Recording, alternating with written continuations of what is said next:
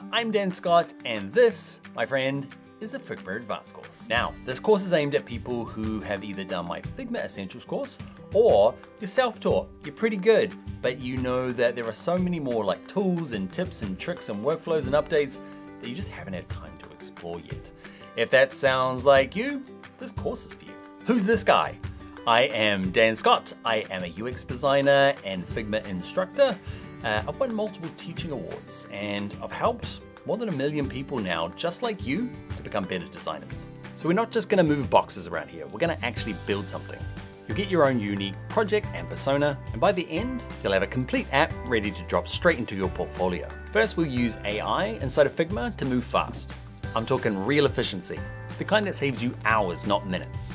We'll go deep on auto layouts and constraints, stuff that separates amateurs from pros. You'll master components and variables so tight they're impossible to break and effortless to update. We'll add visual punch, effects, typography, and micro interactions that make your design stand out.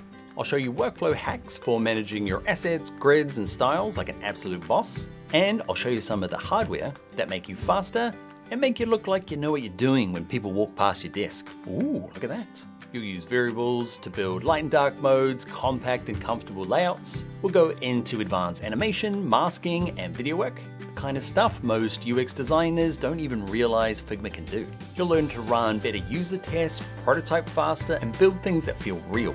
You'll understand accessibility, collaboration, developer handoff using dev mode, refactoring, and team libraries like a pro.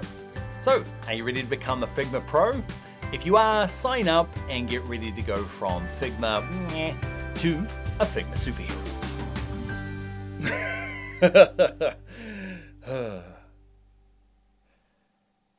Don't worry, I project superhero all through the course. I've noticed that while I'm recording, I made the shirt, right? And like, it keeps getting scrumpled up. So I do this the whole way through the course. Okay, to try and unscrumple it and project superhero-ness. So natural. Get on with the course.